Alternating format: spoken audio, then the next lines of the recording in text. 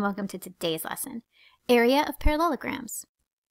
We're going to start our lesson by looking at some things that parallelograms and rectangles have in common, and then a way that they are different. So we noticed just looking at the shapes, they look very similar. So something that they both have in common, if you look across, top and bottom have the same measurement, so they're the same distance across on a rectangle. And the same is true for parallelograms. If you were to count the distance on the graph paper, you would see that it's the same distance for the yellows. And then if I was to look over here, going across, these are the same measurement.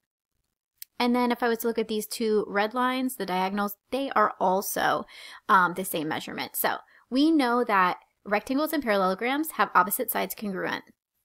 So the big difference between them is their angle measures.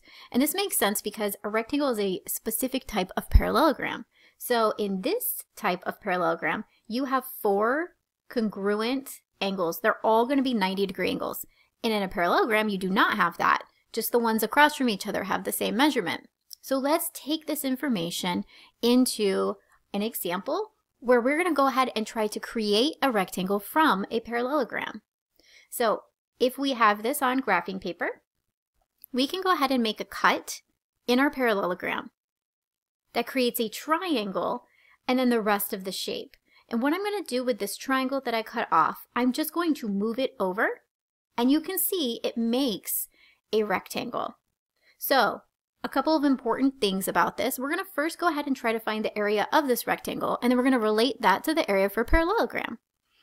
So we have a width on this shape, if you were to count going down 1, 2, 3, 4, 5. So we have a width of 5. If we were to count going across, we have a length of 8.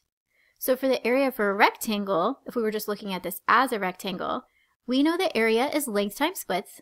So our area here is just going to be 8 times 5, or 40 units squared. Now let's put this back in the form of a parallelogram. So if I was to move this triangle back, notice that the length is not any different. It stays exactly the same because this is the same distance. And the width, well, we don't have a width anymore because we have a parallelogram. So for an area of a parallelogram, we actually need to know the height of the shape. 5 is the height because going from top to bottom is still 5. So if I was counting 1, 2, 3, 4, and 5, but then instead of this one being length, it now is going to turn into the base because this height meets this base at a 90-degree angle right here. We can see that that is the 90-degree angle, just the same as triangles. However, when I'm doing the area for a parallelogram, because I know the area of a rectangle is just multiplying the two sides together, for the area of a parallelogram, I'm just going to multiply the base and the height together. So for this one, I actually still end up with 8 times 5, so the area for this parallelogram is also 40 units squared. So what we did is we took this part of the shape, we cut it to make a triangle, and we added it to the front. That is how we derive our formula for the area of a parallelogram. So let's try an example of one of them that looks a little bit different. Sometimes you're going to have parallelograms like these where when you try to find the height, there's no spot where you could cut this shape and it goes directly from top to bottom. So on this one, if I was to look and I was to move this line all the way across, there's nowhere on the shape where the top and bottom are inside the shape. So what we actually do is just draw the height going from the top to the bottom on the side of the shape. Now that's going to still need us to create a 90-degree angle for our base. So what I'm going to do is use this part and just go straight across, and it makes that 90-degree angle. So you might see a problem that looks like this, and we're going to solve it the same way as we solve any other parallelogram. So we know our height from top to bottom of this shape is 7 foot. So that they're saying from the very top to the bottom, it's 7 foot.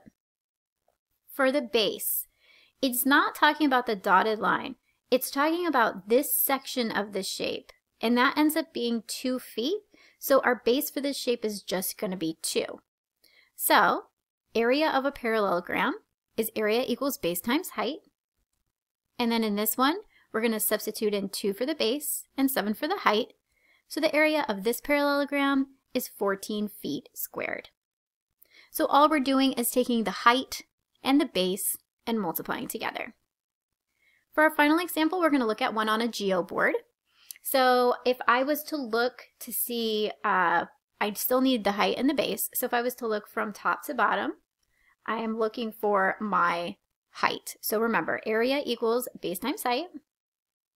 And if I was to go in this section right here, I could see that my height, top to bottom, is 4. And then it makes a 90-degree angle both here and here. So I can use either of those for the base. So I'm going to use the top here, and I end up with 1, 2, so a base of 2. So my area for my parallelogram is 2 times 4, or 8 units squared. Let's recap. If you cut a parallelogram at the height, the shapes can be rearranged to create a rectangle. And just like length times width for rectangles, parallelogram area multiplies base and height, which creates the formula area equals base times height. That wraps up this lesson. Thanks so much for tuning in. Feel free to click to subscribe for this and other videos. Until next time.